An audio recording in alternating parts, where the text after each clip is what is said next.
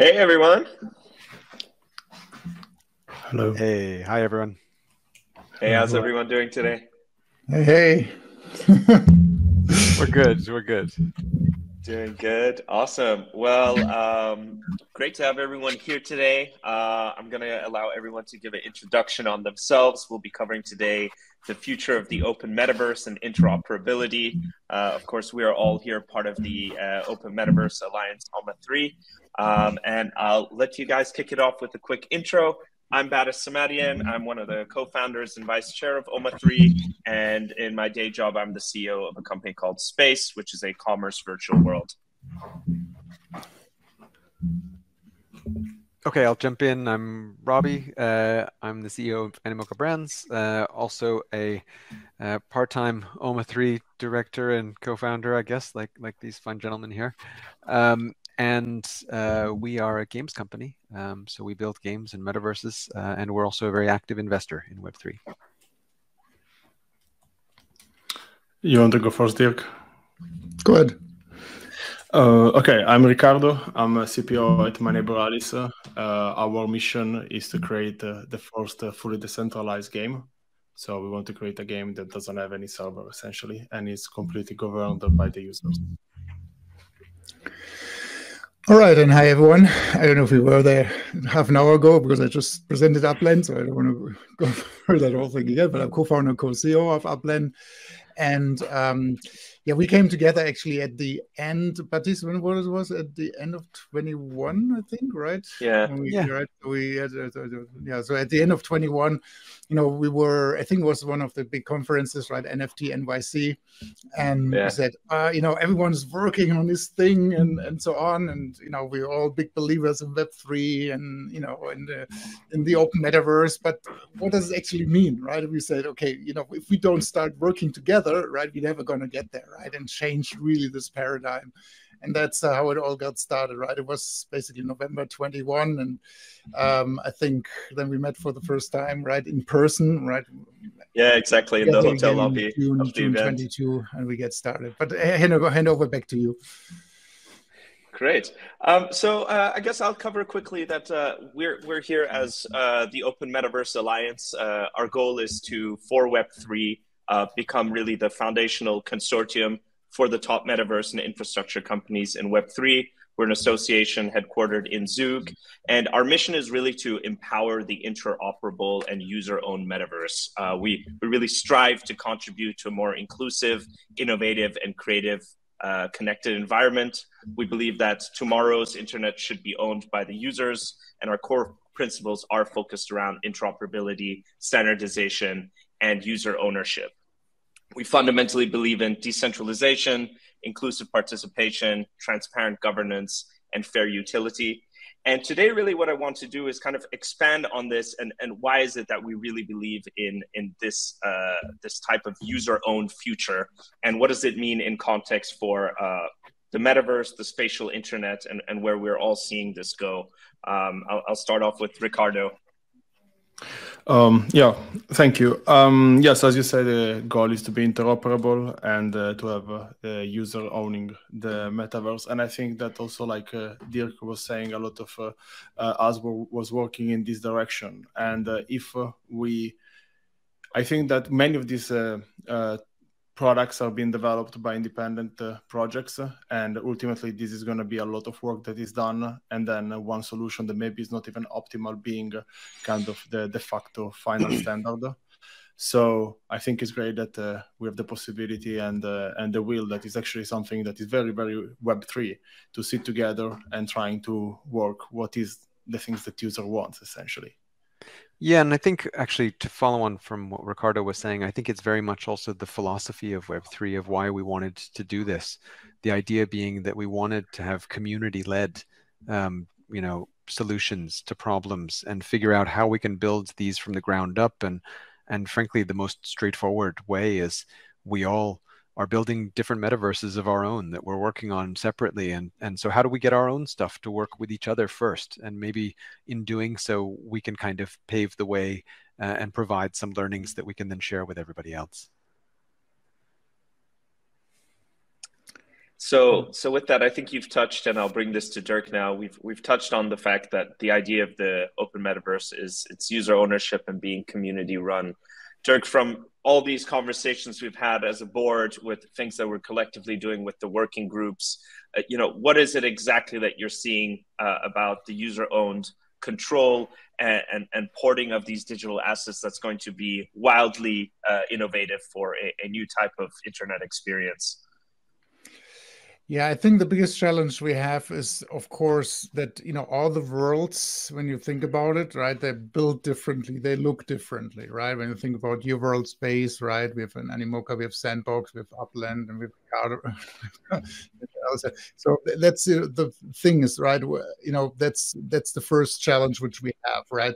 So they look differently. So how can we make it easy for users then, first of all, because when we say that the user is at the center of everything, this is the true paradigm shift we're doing. We're moving away from being platform controlled, right, being user controlled, right? What does it mean when the user goes from one world to the other? Right. So eventually the user maybe wants to stay the same at the end of the day, right? But he wants to take his identity with him, maybe assets he won, he bought or something, right? In a particular world, he want to reuse that, right? But what does it mean when you take a car from one world to the other? I mean, in the real world, when you go from France to Germany, you don't stop at the border and just buy a new car and continue to drive, right? You continue driving with your same car. And that's exactly how it should work also in the metaverse, in the ideal version. And that's why we said, okay, we have to come up with certain solutions. And that's why we created in Upland, we created number 3, we created different work groups, right, which are focusing on things. And that's where we actually have invited lots of our members. I think I don't know if we're going to have a slide of all the members we currently have right now, but so what we do is actually we create those work groups for particular topics, and of course members can always suggest new topics if they want to work on some, but of course then you have to contribute also, right? That's important, not just suggesting and then moving away. So you have to say, okay, how can we get this together? And of course you have then to excite others to work on that. And currently we have actually for 4 work groups, right? We have one that's called the Interworld Portals, right? Where basically, we're going to talk about a little more detail, where users can jump right from one world to the other, right? Using a protocol for portaling. So that's the first thing. We have the Interworld asset transfers, right? So where we can transfer avatars, exactly what I just said, right? From one world to the other. Then land domain names, we're working on that one, right, for domain names for Metaverse Land, and then NFTs, to ensure, creator royalties, how they're getting paid. We also have some other work groups, like also ecosystem work groups, right? We want to expand further because obviously, even though OMA 3 is some kind of a standards, consortium where we're coming together, but there's all the other standard consortiums out there we want to collaborate with. Yeah, absolutely. So just to kind of like close that loop, so on user ownership and what you mentioned about asset transfer, I think you're all representing worlds that are deeply passionate about making this possible, allowing you to take these assets across worlds. And I guess, Ricardo, would be really great if you could share like some examples of things that you see having true value, maybe in the form of like, XP levels you carry over, saved things, history behind assets. This would be really helpful, I think, for the people to understand why this is so valuable that you can bring assets over. Yeah, so one thing that we have to identify in this working group are what are the information that we need between one world and the other. So the example that Dirk was making is if I drive a car between France and Germany, nobody stops me, I can just go straight. But this is because there is an alignment between the European Union, for example, on what is a car, what are the safety measures that a car needs to have, and so forth. And this is what we have to do. We have to make sure that we identify what are the part of information we want to bring from one world to the other, what are the rules of these parameters. And then once we have this standard, it's just about having everybody aligned exactly how it works, the same way that it works in the real world, right? But yeah, ultimately, I would say that, I guess that we're all here because we work with blockchain, and blockchain is a decentralized database.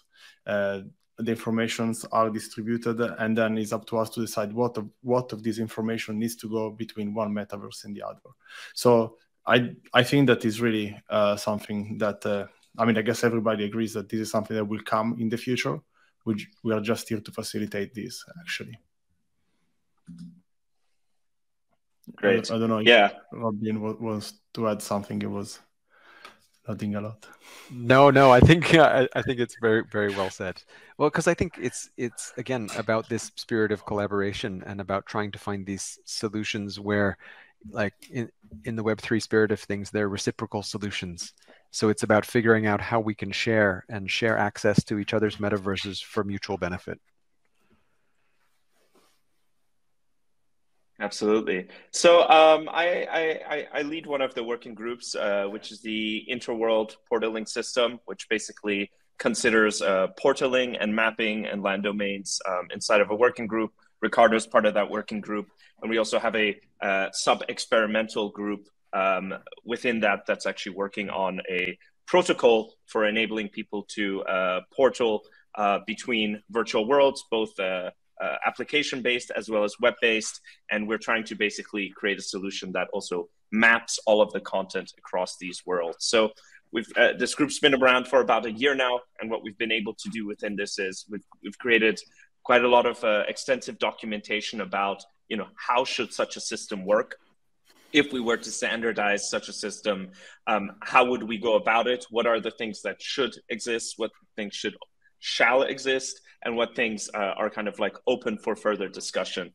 We've actually publicly released that as well in GitHub as a requirements document and basically position paper for what we believe this future is going to look like. And there are a few people that are part of the experimental group. The experimental group are essentially engineers within our working group who are coming together to potentially create a way to, in an elegant version 0, find a way to combine basically a messaging layer with a mapping layer with a portaling layer and propose it as basically a secure version 0 protocol to then get, you know, external feedback on.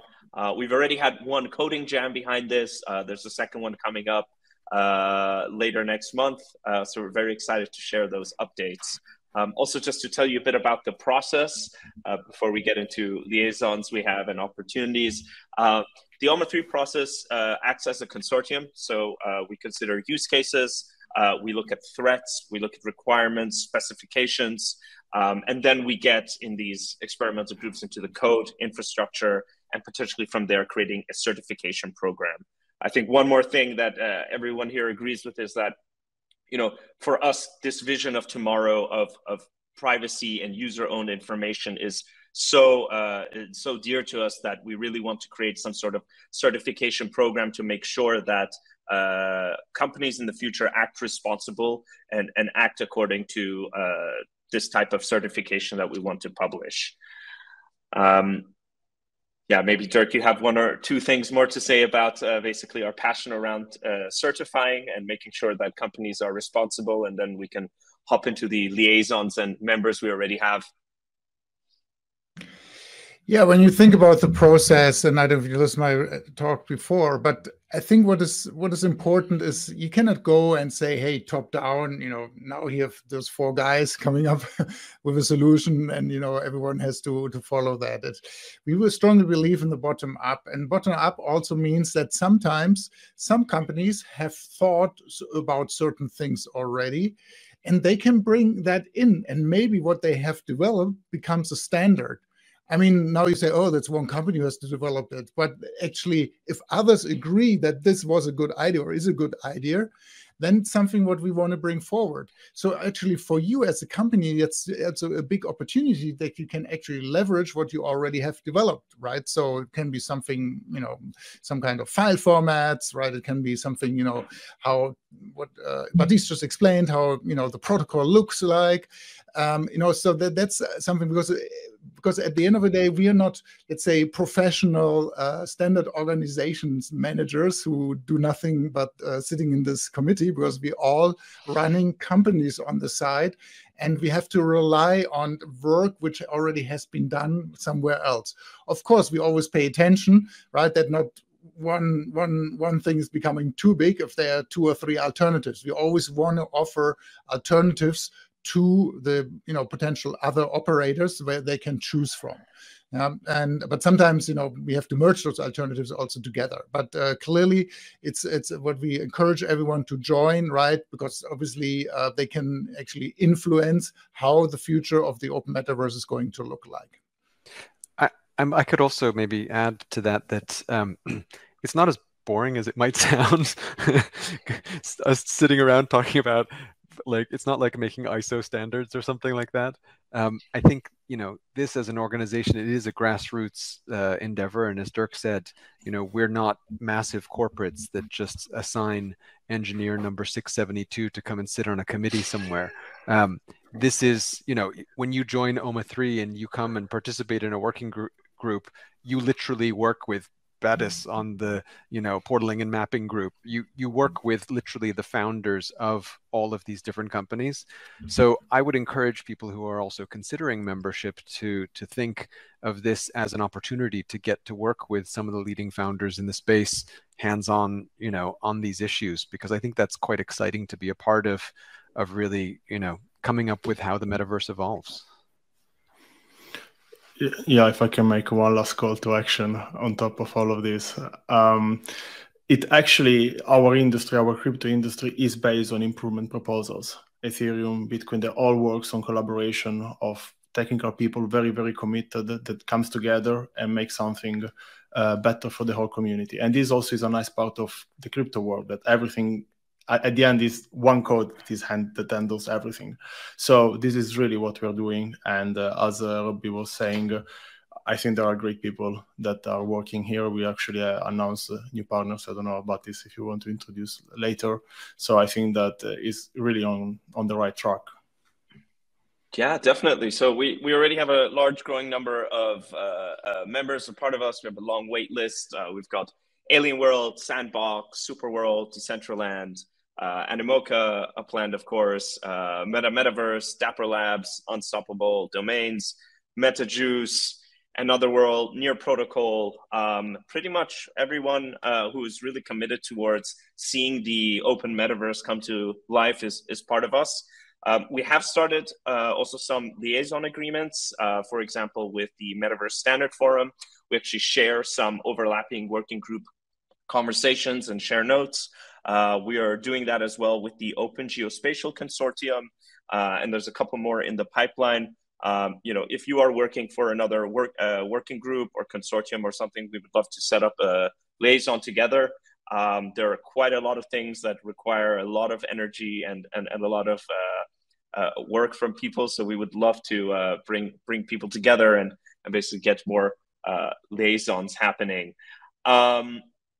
Let's talk a bit about the new opportunities, which I will kind of use as a way to segue into the state of the metaverse, which is really important for us to cover, I think, for this audience. So what are, from your guys' opinions and what you've been seeing recently, I know Dirk is working on something exciting for animal standards. What are some new opportunities that we are seeing that are relevant to the open metaverse? Dirk can go first, I guess. Yeah. So with all the companies you mentioned, of course, my neighbor Alice is in there as well. Yeah, of course. And yesterday, for instance, also Yuga Labs joined, right, which is also right with everyone knows our side Bored Ape. So everyone you see, everyone you probably hear about, especially in the Web3 space, right there. They are part of OMA 3 as well. Yeah, and to the liaisons agreement. So MSF is a very other big group which has come together, where the typical Web2 companies are in there, right? So that's and we are part of that. So we are part of some of those groups. So because obviously we don't want to overlap also with and do the same things over again, right? So we see that we can work with those groups to bring new stuff into OMA 3 as well.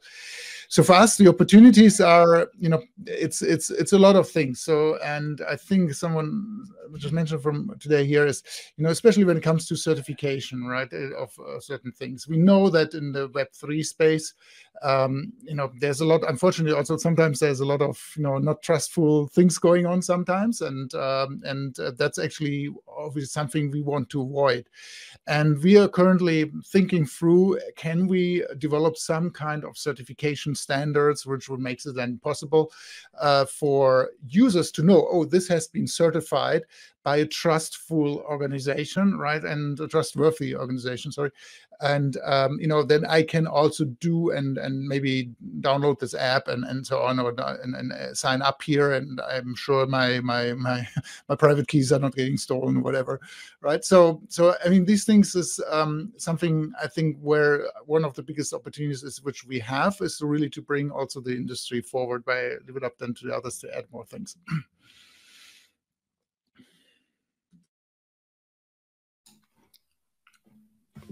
I can do a bit more. I mean, Batis, you know that I work with you on the interoperability system, but there are many others that I think they're very interesting for the industry, like the NFT royalties. It's a hot topic in the last month, and I think having a working group to understand every party's interest from the part of the users, from the part of the project, from the part of the marketplace, of course, and all the different sides, I think is very important. For example, it is a very good example for me, in my opinion, on how OMA3 can help putting all the people that have different interests in one topic and then work on a solution. This is I think it's something that we have the role to facilitate, actually. Yeah, definitely. So let's use this to jump into the state of the metaverse, right? I think this is something you'll see us probably release some document on maybe later this year as well. But the state of the metaverse right now, what are the open issues to bringing to life the metaverse? And maybe I'll start this off to kind of like set a tone, but really I'd like to go into like adoption issues, user issues, tech that is needed to help solve for this. I know Ricardo is helping a lot with bringing this to life. What is inevitable still to all of us here today? What are we still fighting for? And how do we look at its definition in its current future state? So working with Ricardo, for example, in the world portaling system, we know that one of the fundamental things is that this spatial web experience where you can go between many different worlds of different content is not here yet. And so fundamentally, we believe this deep infrastructure is needed to give birth to this spatial internet experience, so that I can go from a My Neighbor Alice experience to a Upland experience to a sandbox experience to a space experience. And some people that are reputable right now in the metaverse world, they are doing these things that are pub crawls, which are basically like some forms of trying to basically show that this is where things are headed. But we fundamentally believe that this deep infrastructure is really like the pressing matter that needs to be solved for to really bring back or to bring to life really this metaverse that we have all been professing to exist. So I'll let you guys take it from there. Yeah, so I think one thing we all know is the state of the metaverse, right? Of course, let's be very honest here, right? The metaverse was very hyped, especially when Meta or Facebook announced, their plans back late in 21, and we had all the NFT hype and everything. But it's like always with technology, things get hyped and sometimes overhyped, and then people wake up and say, well, and it's maybe expectations were already very, very high, and then you have to call up with these expectations. It's sometimes difficult. And but I think right now what you see is people are building, and what the most importantly in terms of the metaverse is that actually people enjoy what they can do there. It's not just for pure speculation or something. They can actually do something. They can create value and then exchange the value also. That is also what is so special about Web3 metaverses, because we're talking about true ownership.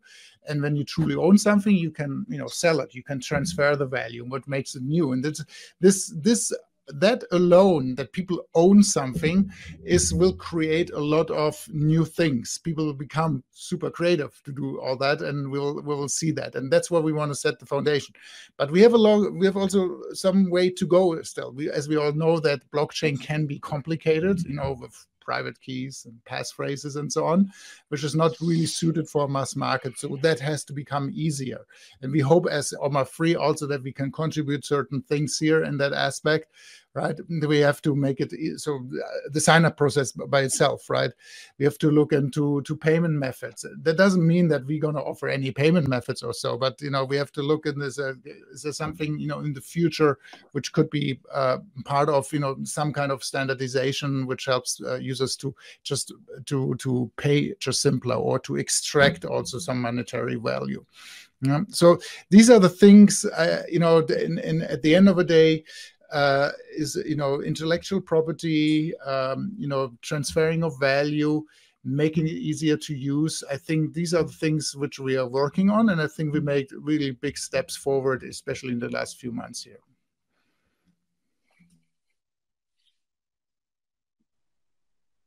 I think maybe just to chime in here, obviously I've been asked to speak at a couple of events where the theme was, isn't the metaverse dead? so my job was to kind of prove that it's not.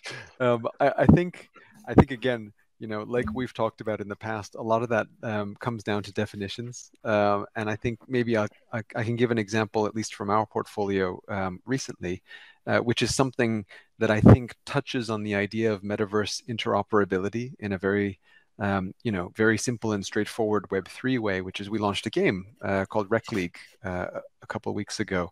And this is a PvP fighting game, and it's for people who play games, it'll be a very familiar gameplay style.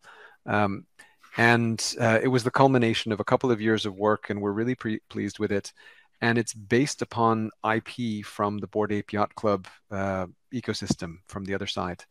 And so what we did was we worked with Yuga because we're using their IP for the environments, but the actual gameplay involves Bored Ape Yacht Club holders being able to bring their NFTs to get special perks and privileges, and to be able to mint special robots and parts and things like that when they come to the game. And so this is, what I would call a kind of entry-level interoperability, if you will, because we're essentially using the Bored Ape PFPs as access tokens to recognize VIP customers when they come to our experience. But I do think it's important to remind people that these, albeit simple examples, are the building blocks of how we build interoperability in the metaverse. And they're live today. Very cool. So, Robby, if it's okay, I'd like to just prompt a question from you. You represent quite a lot of portfolio companies. User issues with adoption. So I think something we've all been speaking about, and I've seen you talk about, is that it's the experiences that are really going to propel the metaverse back into conversations. What are you seeing? What are you advising on user issues and helping people break that chasm? So I think the thing that excites me most is, I spend a lot of time with my investor hat on in my job. So I meet a lot of startups and a lot of companies, and I've noticed a big trend in the last 12 months of companies coming to pitch us for like Series A, Series B rounds. So not, startups, but maturing businesses who are building integrated Web3 tech stacks. So they're essentially trying to build APIs and SDKs and stuff for developers to create experiences where all the Web3 rails are essentially turnkey-ish, with differing degrees of success. But the idea is to really help developers who are not blockchain savvy to be able to put in wallets and custody solutions and help them with smart contracts and minting and all this stuff that, we've all had to learn for ourselves in Web3 in the past. And I think that this is going to be a key vector for adoption by other developers, which is the most important part, because what we want is we want Web3 to be more developer friendly. And that way we can broaden the sort of user acquisition funnel to other developers who want to make cool stuff. And I think that's where I also need to plug AI, because although it's not being heavily used, at least not publicly that we know of at the moment. I think actually AI solutions are going to accelerate a lot of this process of figuring out how to connect some of the dots here, because we have studios working on AI for code generation or smart contract auditing and stuff like that. Great. I like that you brought that up. My perspective actually on that AI element is that I think where it's going to be a massive accelerator is that, so one of the big things and common things I always see in the news is that, like, you know, there's kind of like a lack of interactivity, or kind of like to experience the impossible to some virtual world experiences. And the element of being able to, as a builder, actually provide that interactive experience easily, it's quite a difficult problem, right? If we look back a year ago, the big money makers of our market were the agencies that were making 3D rooms, right? But, you know, I think kind of like the joke of that example is like, it's just a beautiful Apple store in 3D.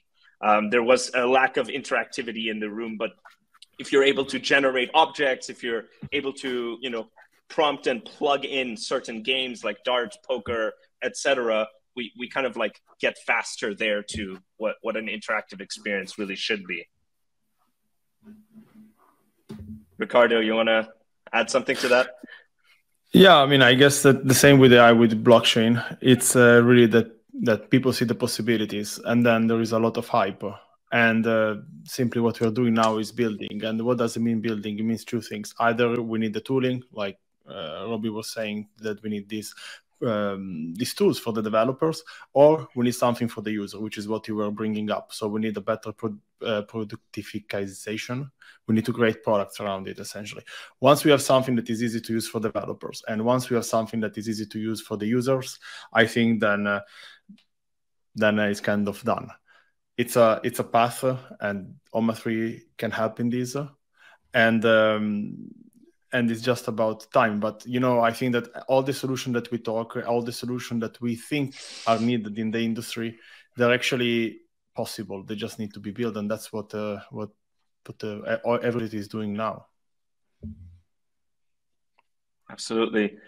Dirk, you have written 1 or 2 books now about the metaverse, and made kind of a lot of predictions yourself about these limitless possibilities that are coming. What is it, if you were to write a blog article today, that you would say is still very inevitable, that we're too early about, that is kind of missing in the tech element to really help us be there? I think it's the that we can actually democratize more, that everyone can participate also in the creation process. So AI is a big support of that, because today when you want to create, think about metaverse, they are normally 3D worlds, right? I mean, they don't have to be. People can also immerse, differently in it, right? But if you think about it, so you need today have knowledge around Unity or Unreal. I want to not point out any particular technologies, or even Photoshop, Blender, and so on. Not everyone can do that.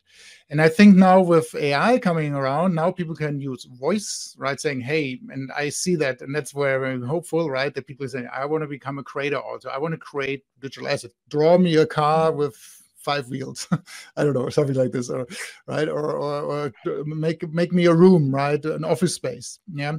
And this will now, because when you always look at those typical platforms, right, you have maybe, I don't know, I don't have the exact numbers, but YouTube is probably you have 0.1 creators, or 0.01 point, very little creators, right, and lots of people are consuming, but many more people would like actually consume. It's not that easy, right? But now with AI, it becomes, things can become more easy, and it's more, and then you get also more engagement and so on. So that's something I'm really looking forward to. Fantastic. Great. So we're bringing this panel to a close. We'd love to have any of you watching join us at OMA 3. You'll have access to our community. You'll be able to join our Slack channel. There's lots of privileges for joining us, other than promotion and recognition, of course. You can help build the infrastructure. You can be the reason why we're able to bring the Web3 metaverse vision to life. And you'll be able to influence standard creations and even be part of experimental groups. I think we all believe here that together we can realize our shared vision. So please join us on oma3.org, sign up, and we would love to have you guys join us. Great, this was awesome. Thanks for showing up, guys. www.oma3.org. Fantastic. Thanks, guys. Great to chat with you. Thank you very much. Thank you. Bye-bye. Thank you.